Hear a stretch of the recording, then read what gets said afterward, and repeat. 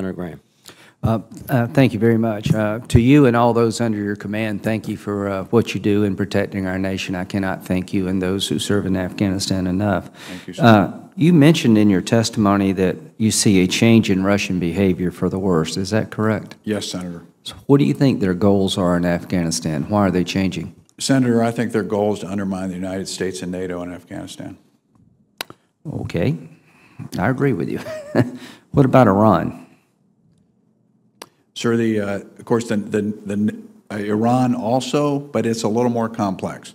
So there are mutual interests that Iran and Afghanistan share: water rights, commerce. We welcomed the recent economic treaty between Iran, Afghanistan, and India on the Charbahar port. We think this offers Afghanistan an economic alternative to going through Pakistan. So they have backyard issues. Yeah, yes, sir. But they also have a strategic goal of stopping democracy. Would you agree? Sir, I do think their actions are undermining the Afghan government, similar to what the Russians are doing. Is it fair to say the Iranians do not want a democracy on their border? Sir, I think it would be a threat to them. Okay. Do you think, generally speaking, the Afghans want democracy? Yeah, yes, Senator. They want a representative form of government. They have a form of social democracy that's existed for centuries and centuries. But in a democracy that they're practicing now is relatively new to the country. Is that fair to say? Yes, Senator. And it's hard. Yeah, oh, absolutely. It's hard here. Yes, sir. We need to be patient with people in Afghanistan because they're just starting a process we've been doing for 200 years. Can we win? Yes, sir.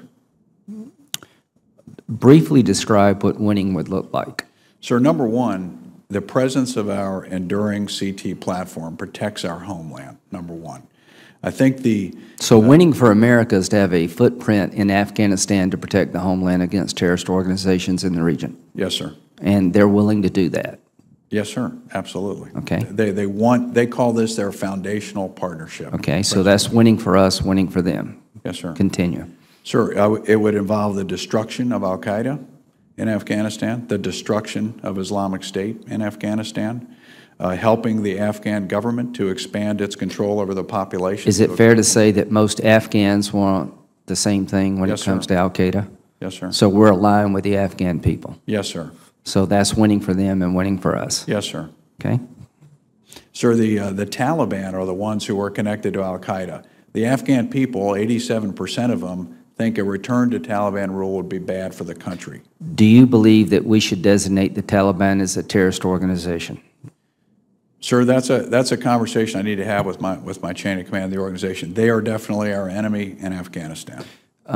It's fair to say that Taliban aided bin Laden dramatically. Absolutely. So if we designated them as a terrorist organization, would you have more authority when it comes to engaging them? Sir, if I was granted those authorities by the administration, I would.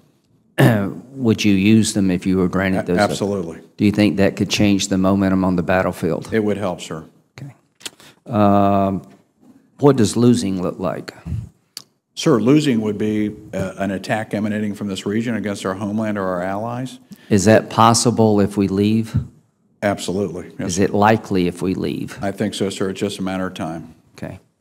So when it comes to staying, do you feel like you have the ability now to ask for more troops? I think the conversation's open to that, yes, sir. Do you think this administration is more open to troops from what you can tell in the early stages? Sir, I think my initial impression, and again, these conversations are ongoing, is that we're open to a discussion of an objectives-based approach, a conditions-based approach. Rather than a artificial number? Yes, sir. So your goal is for the chain of command to convey to our new president that the best thing that could happen for our success in Afghanistan is to have troop levels married against the objectives.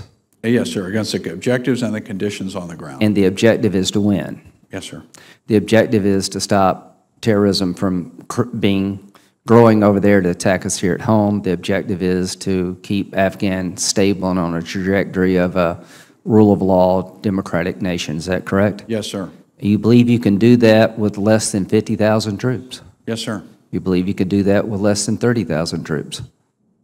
So that's a conversation I need to have with my chain of command, but yes, that would be my... Is it fair to say, General, that success in Afghanistan will be judged not based on the day we leave, but what we leave behind.